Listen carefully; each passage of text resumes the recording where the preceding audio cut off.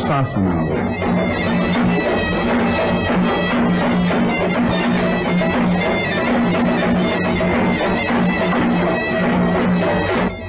ධර්මානුශාසනාව පවත්වන දේශකයන්න් වහන්සේ අම්බලන්ගොඩ ගල්දුව ශ්‍රී ගුණවර්ධන යෝගාශ්‍රමාධිපති මහා කම්මට්ටානාචාර්ය අතිපූජ්‍ය NaUyane Ariyadhamma නායක ස්වාමීන් වහන්සේ.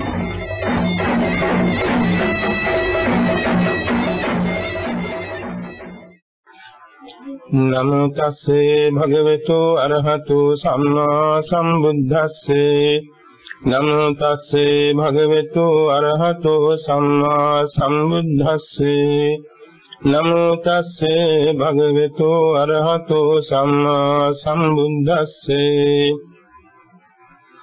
උත්තමංග රුහාමයිහං ඉමේ ජාතා වයෝ හරා පාතු භූතා දේවදූතා පබ්බඤ්ඤා සමයෝ මමාති. ශ්‍රද්ධාවන්ත පින්වත්නි, ලෝකාග්‍ර වූ සම්මා සම්බුදුරජාණන් වහන්සේගේ විශිෂ්ට බෝධිසත්ව චරිතයකට සම්බන්ධ ගාථාවක් මේ ප්‍රකාශ වුණේ.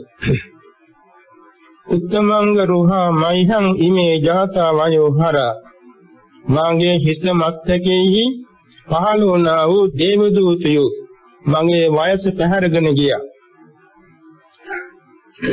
පාතු භූතා දේවදූතා පබ්බජ්ජා සමයෝ මට දේවදූතයන් පහළ වුණා. මට දැන් නෛෂ්ක්‍රාම්‍ය පුරන්න සුදුසු කාලයයි කියලා බෝසතුන් වහන්සේ තමන්ට ආවාද කරගත් ගාථාවක් මේ ප්‍රකාශ වුණේ.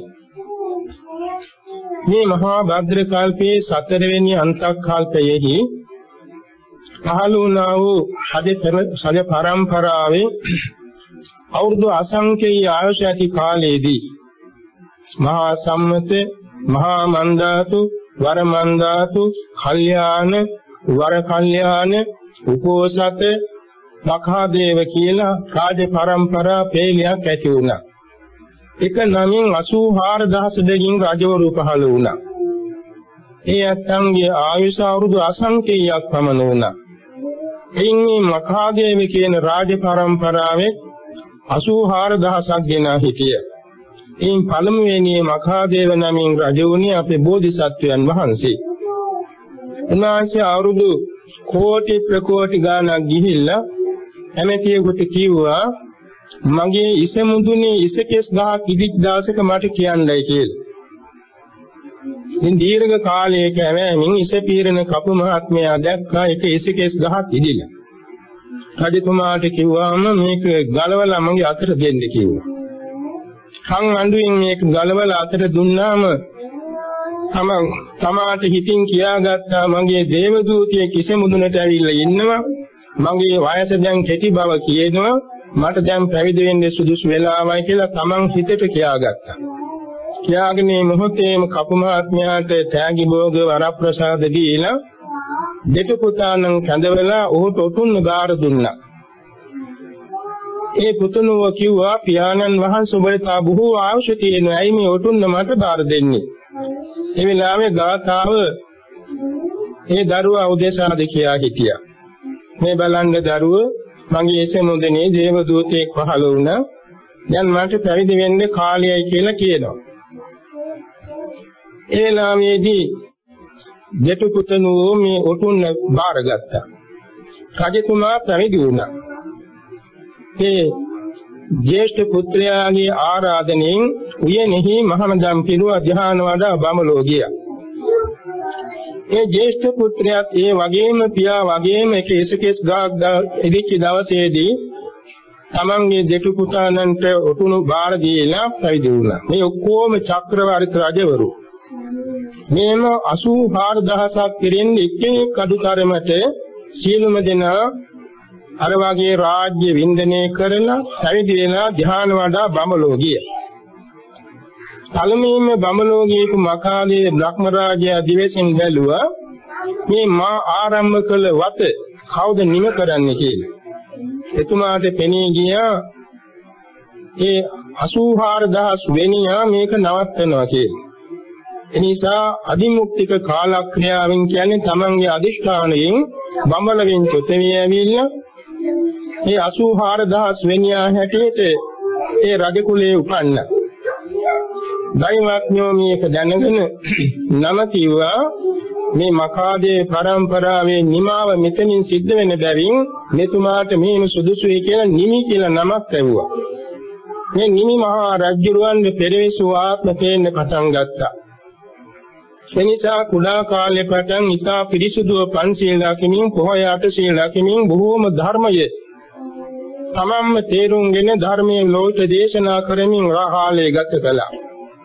කොමින් අතරක දිනපතා විශාල ප්‍රමාණයේ දම්පින්කම් කරන අතර එක උපෝසත දවසක සීල් සමාදන් වෙලා සීලය ආවර්ජනා කරමින් සිටිද්දී හිතට කල්පනාවක් ආවා දානයේද ශ්‍රේෂ්ඨ සීලයේද ශ්‍රේෂ්ඨ කියලා. නමුත් මේක මෙතුමාට නිශ්චය වශයෙන් විසඳා ගන්න බැරි වුණා. ඒ වෙලාවේදී සක්දේව රජතුමාණන් මේක පෙනිලා නිදන ගබඩා බබළුවාගෙන ආවා. මේ රජතුමා තිගැස්සුණා. කිව්වා බය වෙන්න එපා මම සක්දේව රජුරු තමුන්නාසේගේ හිතේ මෙහෙම විතර්කයක් තියෙනවනේ ඒක විසඳා දෙන්නයි මං ආවේ. ඉතින් කියා හිතේ ඇත්ත මට මෙහෙම හිතේ කල්පනාවක් තියෙනවා සීලයේද ශ්‍රේෂ්ඨ දානෙද ශ්‍රේෂ්ඨ කියලා. එතකොට මේ සක්දේව රජුරු කිව්වා ඒක කාගෙන් වටනේ මගේම අත්දැකීම මම කියන්නම්. කියලා එතුමා කියා හිටියා මම මේ සක්දේව රජ වෙන්න ඉස්සර මේ රටේ රජ කෙනෙක්ව හිටියා. ඒ රජ කෙනෙකු ඉන්න කාලයේදී මගේ රටේ බොහෝම උසස් වංශවත් බ්‍රාහ්මණවරු 84000ක් ගෙන තවුස් ප්‍රවේදයෙන් පැවිදි වෙලා හිමවත් ප්‍රදේශයේ ගංගානම් ගඟේ ඉස්මත්තේ මනුෂ්‍ය ප්‍රතේට එන්නේ නැතුව ධ්‍යාන අභිඥාලාභීව ධ්‍යාන සුවයෙන් වැඩ හිටියා. එයින් එකම එක තාපස කෙනෙක් අහසින් ආව බරණැස් නුවරට. ඒ බරණැස් නුවර රජතුමාගේ අග්‍ර පුරෝහිතතුමා මේ තාපසයන්ගේ ඉරියව් පැවැත්මෙන් පැහැදිලා ගෙදරට වඩම්මගෙන දානි දුන්නා. සීල විස්තර ඇසුවා. සීල විස්තර අසලා පුදුම ප්‍රසාදයකටපත් වුණා. ඒ කියන්නේ 84000ක් දෙන ධ්‍යාන අභිඥාලාභීව වර්ණමල් පලාපල නිලාගෙන වළඳමින් මනුෂ්‍ය පාතේ තියෙන්නේ නැතුව කෞස්දන් පුරණ ඇතියාල පුදුම වුණා. මේ පුරෝහිත බ්‍රාහ්මණයා කිව්වා තාපසයන් වහන්සේට ස්වාමීන් වහන්සේ මම රාජ්‍යරුවන්ගෙන් අවසර අරගෙන ඔබ වහන්සේ ළඟ මහාන වෙන්න එනවා කිව්වා. රජතුමා ළඟට ගිහින් මේ පුරෝහිත කිව්වා දේවයන් වහන්සේ මගේ තනතුර වෙන සුදුසුකට පවරන්න මම මහාන වෙනවා. රජතුමා බොහොම ආයාචනා කළා නොයන්ද. නමුත් මේ තැනැත්තා කරුණ කියලා අවසර ලබාගෙන මේ තාපසයන් වහන්සේ එක්කම ගියා. තාපසයන් වහන්සේ ගිරිදි බලයෙන් අහසින් එක්ක ගියා. ගිහිල්ලා පැවිදි වෙලා තවුස් පැවිද්දෙන් පැවිදිව ධ්‍යාන අභිඥා ඉපදෙව්වා. රජතුමා කිව්වා යන්න ඉස්සර වෙලා ඔබ පැවිදි වුණොත් අනිවාර්යයෙන් මට දැක ගන්න දෙන්නයි කියලා. ඉතින් මේ තාපසයන් වහන්සේ දැන් ධ්‍යාන අභිඥා ලාභීව මේ පුරෝහිත බ්‍රාහ්මණතුමා ධ්‍යාන අභිඥා ලාභීව 1000ක් රජතුමා දකින්න ආවා. ඇවිල්ලා සීල විස්තර කිව්වා මෙහිමයි හිමවත් ප්‍රදේශයේ බොහෝම විවේකකාමී 84000ක් දෙන පමණ තවුස් දන් පුරනවා හරිම වාසනාවන්ත ජීවිත ගෙවන්නේ කියලා. රජතුමා කිව්වා මට දානෙකට ආරාධනා කළොත් වඩියද කියලා. එන්නේ නැහැ. උන්වහන්සේලා බොහෝම විවේකකාමී මනුෂ්‍යපතේට එන්නේ නැහැ. එමනම් මං කොහොමද දාන දෙන්නේ? මට දාන දෙන්නම ඕනේ. ඒ වෙලාවේදී කිව්වා මම උපදේශයක් දෙන්නම්. තමුන්වහන්සේ පිරිසත් එක්ක ගංගානම් ගඟේ ඉස්මත්තේ ආවල් තැනට එන්නේ. මම එතෙන් දෙන්න ආරාධනා කරන්නම්. ඒක මනුෂ්‍යපතියක් නොවේ. පස්සේ රජතුමා කල්පනා කළේ ඒක හරි. මම හිම කරනවා කියලා තමන්ට අවශ්‍ය විශාල පිරිසකුයි දාන වස්තු රැස් කරගෙන දාන වාහන ලෑස්ති කරගෙන කොහොම නමුත් පාර හදාගෙන ගියා. ගිහලා කඳවුරක් බැඳගෙන මේ තාපසයන් වහන්සේට දැක් ගන්න හැකි වේවා කියලා හිතාගෙන ගියේ තාපසයන් වහන්සේ දිවසින් දැකලා එතෙන් ආවා. ඇවිල්ලා සීල විස්තර කතා කළා. සීල විස්තර කතා කළා අර තාපසයන් වහන්සේලා 84000ක් දෙනාට දාන දෙන්න ආරාධනාවක් පිළිගන්නවා. මේ පුරෝහිත බ්‍රාහ්මණ විසිතේ තවුස් පැවිද්දෙන් පැවිදි වූ තාපසයන් වහන්සේ 84000ක් දෙනාට ආරාධනා කළා ස්වාමීනි අපේ රටේ රජතුමාගේ බලවත් ඉල්ලීමක් මේ අහවල් තැනට ඇවිල්ලා ඉන්නවා එතෙන්ද දානෙට වඩින්න කියලා. ඒ ඔක්කොම ආවා. ඉතින් මේ රජතුමාට ඇතිවෙච්ච ප්‍රීති සෝමනස්සේ අසීමිතයි. ආපසු එන්නෙම නැතුව ඒ ප්‍රදේශයේ ගොවිතැන් කරගෙන ධනෙ උපයමින් ජීවිතාන්තය දක්වාම ඒ තාපසයන් වහන්සේලාට අපමණ දම් පින්කම් කළා. එයින් ඒ කුසලානුභාවයෙන් තමන් දෙව්ලොව සක්දෙව් රජ පදවියට පත් වුණා. අර තාපසයන් වහන්සේලා ඔක්කොම ගියා බඹලොව. ඒ නිසා මේ නිමි මහ රජුරවන් කිව්වා සක්දෙව් රජුරෝ මහ රජුරු වෙනි බලන්නේ මම ඒසා විශාල දාන සංවිධානයක් පැවැත්තුවා. නමුත් මම උපන්නේ දෙව්ලොව. ඒ තාපසයන් වහන්සේලා සීලේ ගුණේ පිළිතාගෙන එමගින් භාවනා වඩා බඹලොව උපන්නා. ඒ නිසා දානෙට වඩා සීලේ ශ්‍රේෂ්ඨයි කියන එක පාදා දෙමින් අනුශාසනා කළා.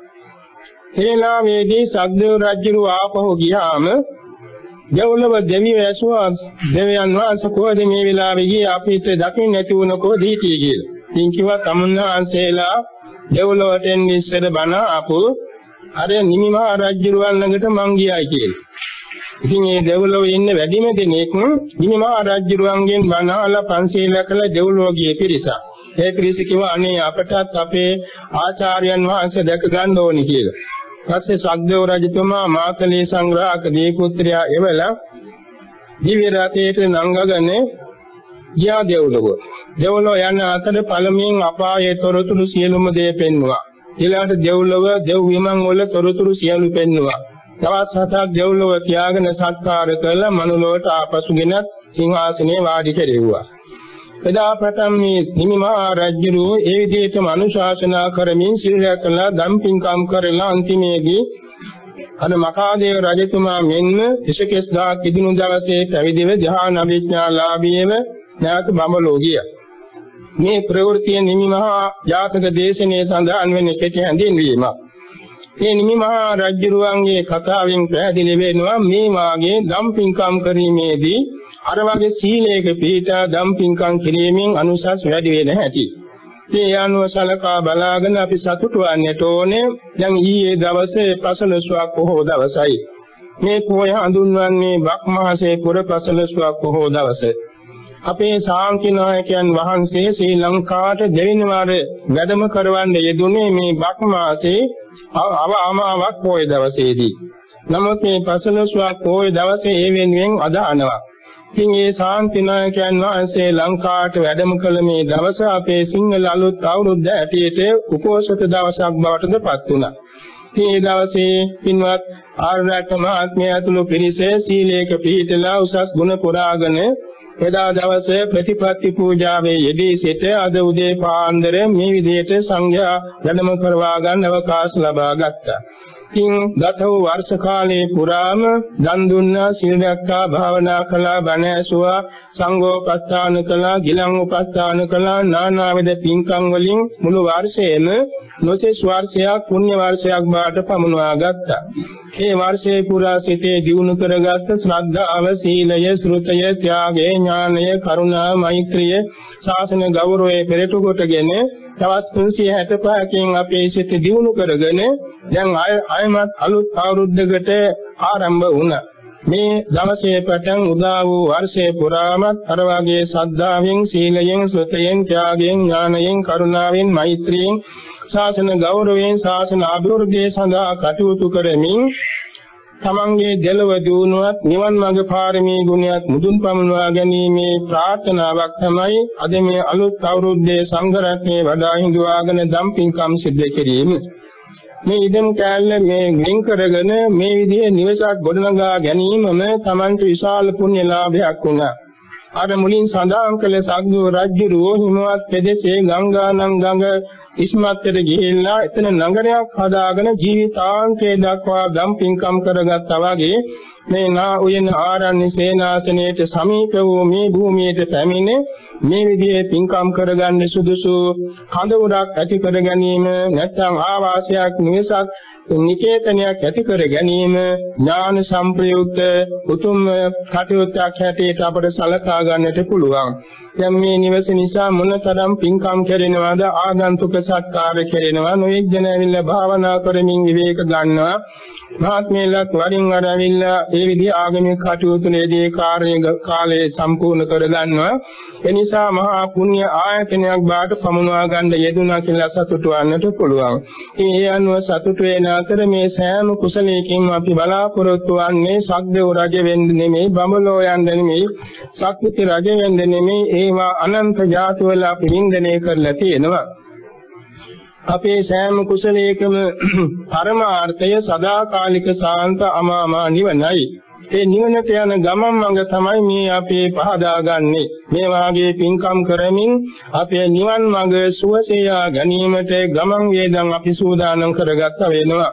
එනිසා මේ ජීවිතයත් නිරුපද්‍රවතව පවත්වා ගැනීමට, මින් ඉදිරියට නිවන දක්වා යන ගමන සුවසේ ගැනීමට හේතු වෙන කුසල නිධානයන්, පුණ්‍ය නිධානයන් අද මේ දවසේත් ආරම්භ කරන්න යෙදුණා.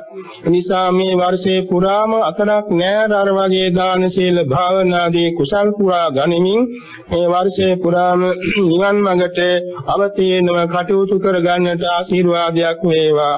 දැන් අද දවසේ මේ සිදු කර ගන්නා ලද දානමය සංඝෝපස්ථාන කුසලයක්, සීලමය භාවනාමය කුසලයක්, වත් පිළිවෙත්මය කුසලයක්, මේ පරිස්කාර පූජාදී කුසලයක්, ආගන්තුක සංග්‍රහ ආදී කුසලයක්, ඒ සියල්ලම පාරමිතා බාටපත් වේවා.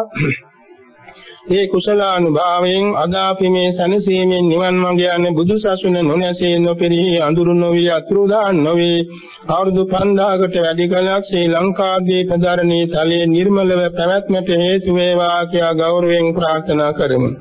මේ NaUyane ආරණ්‍ය සේනාසන වාසී සියලුම බුද්ධ පුත්‍ර සංඝ රත්නයට නිරුපද්‍රවතව ධර්මාඥාන, භාවනාඥාන, සීල සමාධි ප්‍රඥා ගුණ දියුණු කර ගැනීමට අපි මේ කරගන්න කුසල සම්භාරයේද ආශිර්වාද පූජාවක් වේවා කියලා මෛත්‍රී කරමු. ශාසන භාරධාරී සංඝ පිතෘන් වහන්සේලා ප්‍රදාන බුද්ධ පුත්‍ර සංඝ රත්නයේද සීල සමාධි ප්‍රඥා ගුණ පූර්ණී කර ගනිමින් බුදු සසුනේ චිරස්ථිතේ සලසමින් සදාම් ආලෝකේ ලෝට බෙදා දෙනු පිණිස අපරස් කරගන්න කුසලයේද ආශිර්වාදයක් වේවා කියලා මෛත්‍රී කරමු.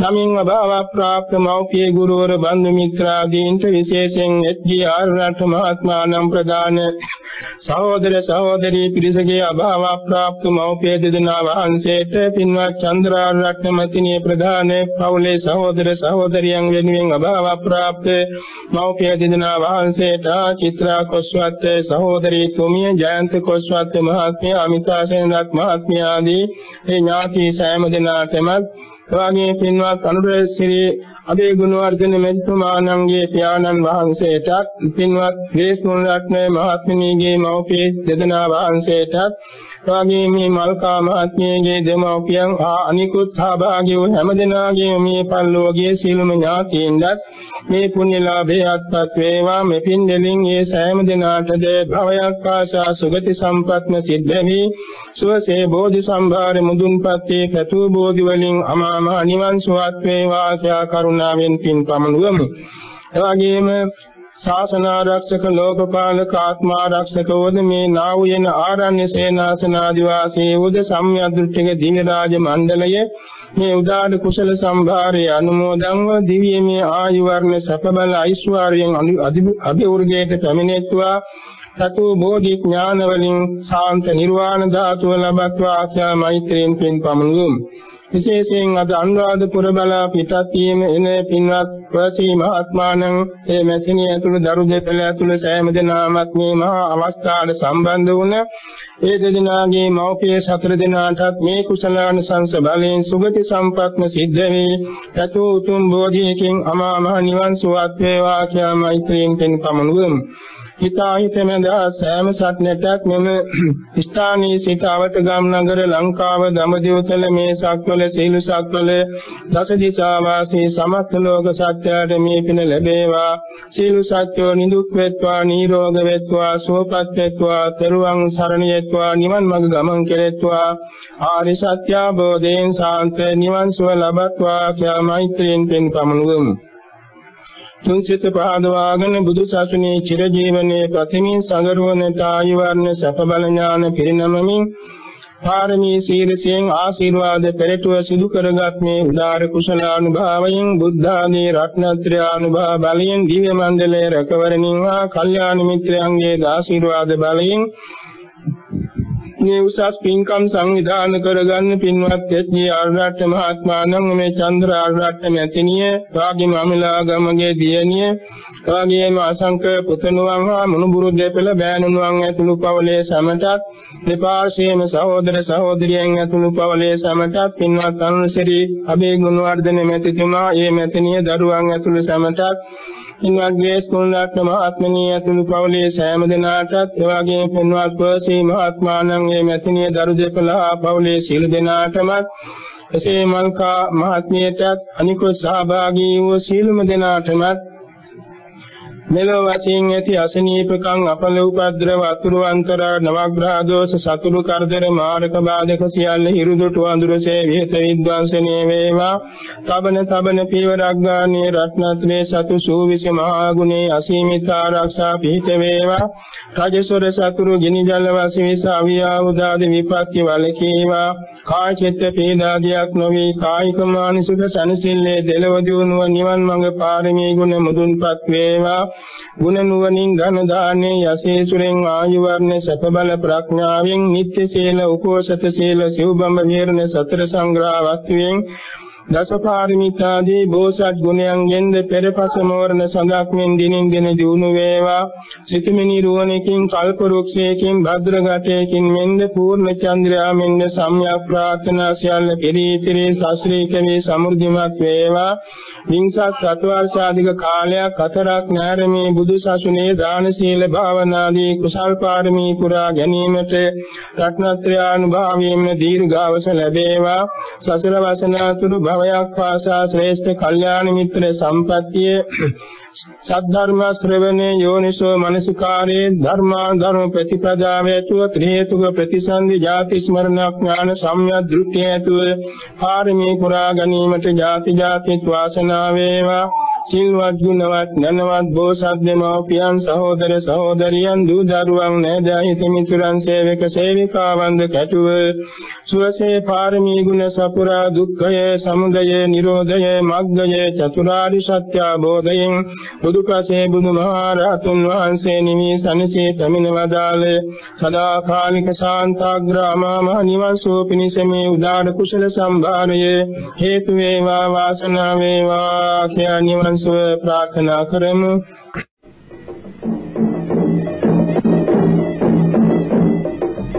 ධර්මානුශාසනා පැවැත්වූ දේශකයන්න් වහන්සේ අම්බලන්ගොඩ ගල්දුව ගුණවර්ධන යෝගාශ්‍රම වාසී පූජ්‍යපාද NaUyane අරියධම්ම ස්වාමීන් වහන්සේ